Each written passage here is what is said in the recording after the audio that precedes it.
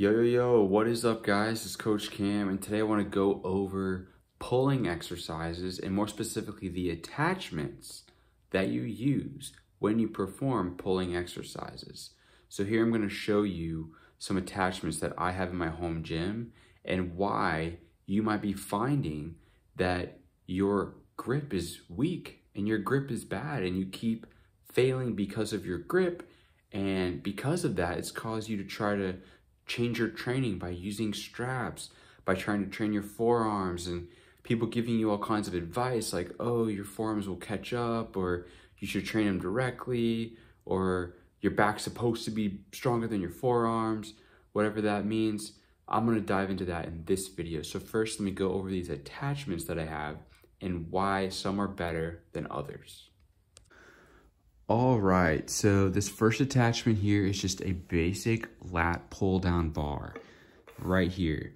And this is very common in most gyms, and pretty much everybody uses these, except usually they're a silver color and not black.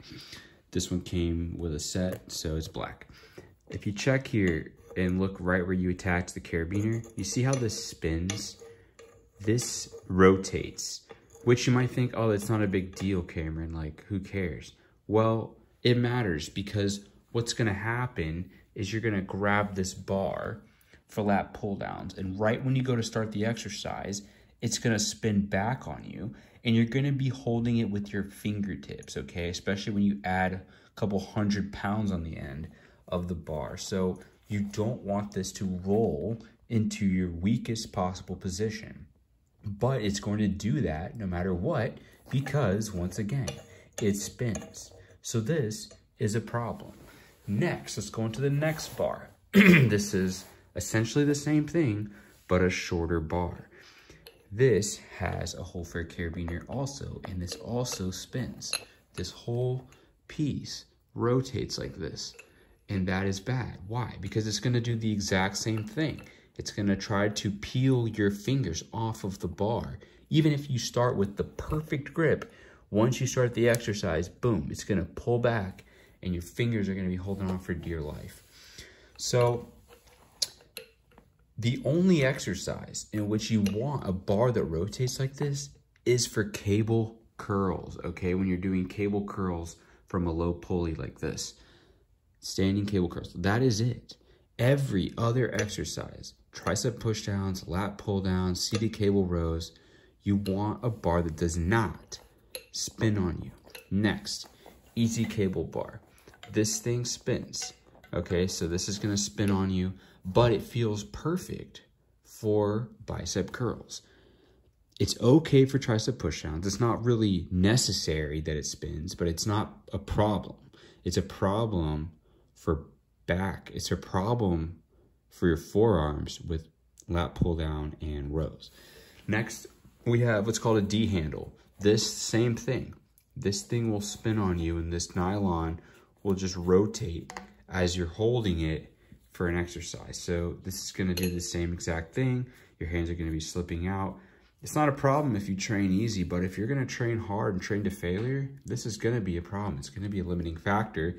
And you'll see people at the gym with wrist straps on to hold this to their hands. I've done it. I've attached straps to this before. That's because the attachment is retarded. So just don't use these unless you absolutely have to. And if you do, you need to use straps. Finally, we have this little bar, and this is the only one I have currently that is welded together. You see that weld? This does not spin. This entire bar is one piece. It is one bar. So I use this bar for lat pull downs. I use this bar for seated cable rows, and it doesn't slip out of your hands because it has nowhere to go. There is no turning, there's no spinning, there's no rotation. That is what you want in a bar for lat pull downs or for seated cable rows. The rest of these are going to give you problems. They're going to make you think that your forearms are weak and that you need to train your grip and you have a problem. You don't have a problem. These attachments are the problem. So hopefully in this video, you can better understand why your forearms are giving out, okay? It's not because you're a weak person. It's not because your back is so much stronger in your forearms. It's literally because the attachments that are most commonly found in gyms, most commonly sold online for you to use, rotate out of your hands and immediately go to your worst possible grip and are constantly trying to pry your fingers open with hundreds of pounds attached to them to help them do so.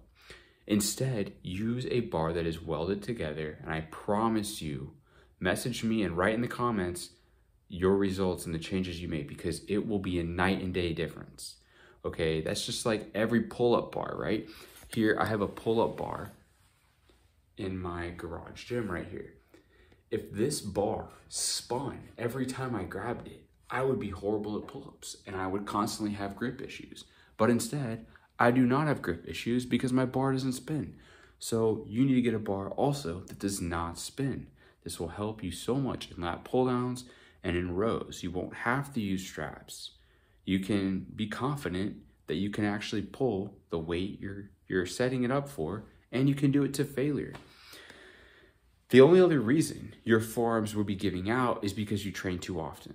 If you train too often, your forearms aren't getting enough rest and recovery to be able to adapt and grow. So that's kind of my soapbox on this. I've been trying to post about it on Instagram, but I wanted to do an in-depth video so that more people can fully understand what I'm talking about and why it's ridiculous to me that all these attachments are horrible for your forearms, but are so widespread and common amongst gyms.